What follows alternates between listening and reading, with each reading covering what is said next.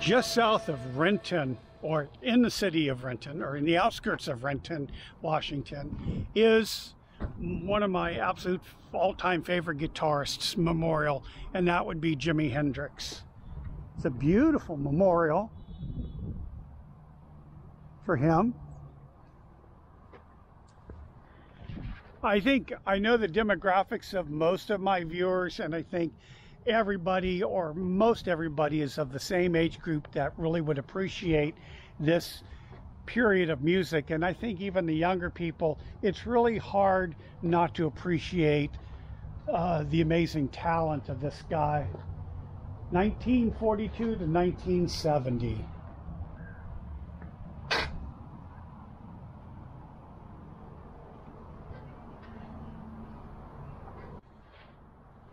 People out of respect leave their guitar picks here.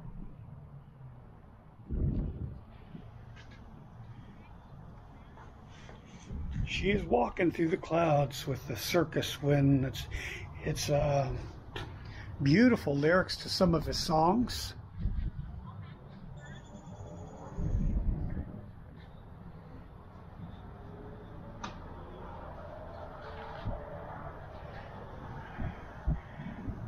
Voodoo Child, again, one of my favorite songs of Jimi Hendrix. So quite a treat here. I really have. I lived in Seattle for, like I said, almost 17 years and never made it here. So it's great to be able to come back and actually see the memorial.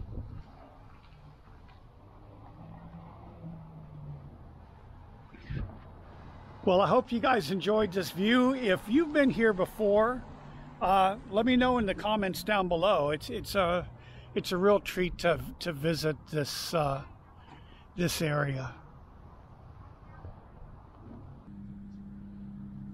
Hey guys, and once again, this is going to be an interesting week if you like graves. That was Jimi Hendrix's grave, and there's two really, there's quite a few graves, obviously, in a large metropolitan city, but the two most famous graves would be that of Jimi Hendrix, who you saw, and that was south of Seattle by about 20 miles, and then right inside of Seattle, right where we often will spend the night on Volunteer Park, Lakeview Cemetery is there, and this is where Bruce Lee is buried, along with his son Brandon Lee. If you don't know Brandon Lee, he was a young actor. He starred in The Crow, and all types of rumors that the family is cursed and all of these things. But when he was filming one of his movies, the gun was supposed to have blanks that shot him, and unfortunately it didn't. So he's buried right next to his father, as you could see on this overlay. And I think it's really interesting because I took Kung Fu for quite a while in Seattle in the 80s with a Shaolin Kung Fu master named John Luong. I think he's got it's called the Seattle Kung Fu Club, and he knew Bruce Lee at the time. They were in the same town practicing Kung Fu at the same time, so they did know each other, but I don't know who Bruce Lee was, never met him, but I did study under John Luong for a little while, until I realized that it's much easier to run away or just hit someone with a car. So with those two solutions, I decided I no longer had to pay for Kung Fu classes. But regardless, Bruce Lee is a very famous sight. Okay, so let's go on with it. We took some time in Seattle. What else did we do? Oh, we worked on the van. Take a look. All right, one of the things we're doing in Seattle is taking advantage of a really nice day of about 70 degrees and sanding off all of the Sorry for the noise. This is an industrial area. We're going to be sanding off all of the famous Chevy bad paint that's been peeling and rusting up here, all around. Not so bad on the front side over here. Some chips up here, and some major rust spots up here. I don't know if I'm going to take all the solar panels off. I should take all the solar panels off and give that a good sanding, but I might do that probably right before we're ready to sell the vehicle, because I may want to take off one of the solar panels, a 400-watt one, and keep for myself, and just let them have this larger, or this 200-watt one. But now it's on to work.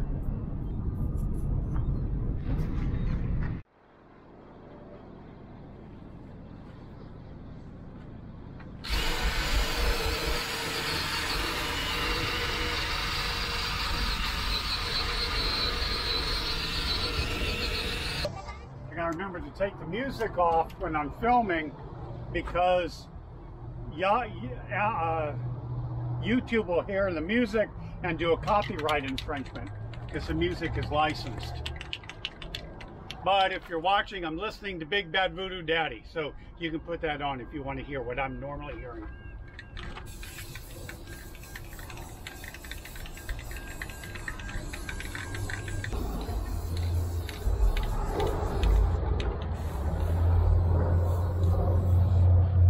All of you expert painters, I don't want to hear it. Okay, don't put it in the comments.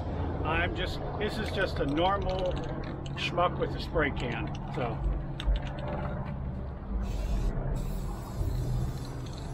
and then finally, besides working on the van, we got to hang out at Pike Place Market, which is one of my favorite places. And so check this out.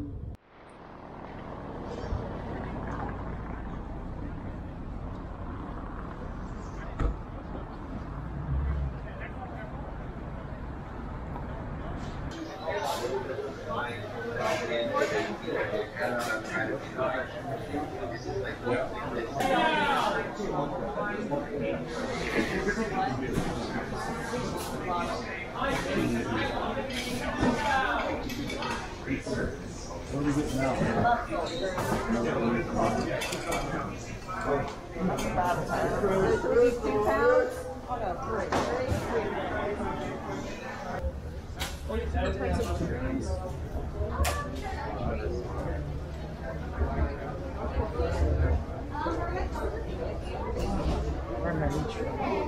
This is where they used to be famous for throwing salmon.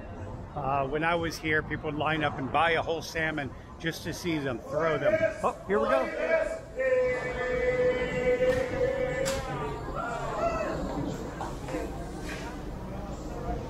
All right, you did get to see it.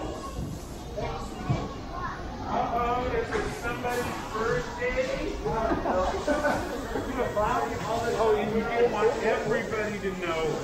This is why we're doing it. Why not, man? Our team! Our team! That guy's a pirate. And then finally, besides Pike Place Market, we went over to the famous Space Needle area and got to hang out and see the Space Needle. What a beautiful day in downtown Seattle. We're gonna kick it off and be turistas all day today. Last year when we were here, very bad, dark orange skies. They didn't have ambulances going by and fire trucks, but this now is just beautiful. We're over at the famous Space Needle. Let me see if I can get you. There it is. Doesn't seem like it's very high till you look up. Here we go. Space Needle. It's like 30 bucks to go up to the top, but financially it doesn't make sense for us, and also been there, done that. Okay, so when all is said and done, it was kind of a fun week. Got to see a lot of different little things, kind of bit. Even though I lived in Seattle for a long time, I haven't been here in 20 or 25 years. So it was great to see some of the tourist areas and revisit those. We bought a bunch of fishing gear. I've been doing a little bit of fishing here. We're camping right now in West Seattle, kind of on the opposite side of Alki Point, and on the western side, which is a beautiful view of the Puget Sound. And might do a little bit of fishing here. I did some on a pier earlier. It's right now low tide, and so you can walk around and check all the tidal pools out. If you've never been to the Northwest or even the northern part of the United States on the western side, it's so much marine life. Under every rock you turn, there seems to be something of interest, and so it's a lot of fun. But anyway, the tide's coming in right now, so I might do a little salmon fishing. And then next month, I think we're going to try to, if we're in the area, do some squid fishing. Squid season comes up in about a month, and so you're going to be able to see the catch and cook success that we will have with some of our success hopefully we'll have with squid. Okay, that's about it. I think I'm gonna go get my fishing rod ready and just kind of relax the rest of today. And please write your comments in if you've been to Seattle and there's some really cool places that we've missed. Go ahead and throw those in there. Otherwise, once again, thank you guys to the Patreon folks. I know the rest of you are saying, why do you keep saying that? It's because these folks are supporting us. You know, they're giving us, $2 or $5 a month or whatever. You can see the link below on our Patreon. But once again, guys, we really do appreciate it. We spend our money very wisely and conservatively to live the style life. Anyway, thank you guys for watching. Thank you guys again for all of your comments, and we'll see you down the road or next week, whichever comes first.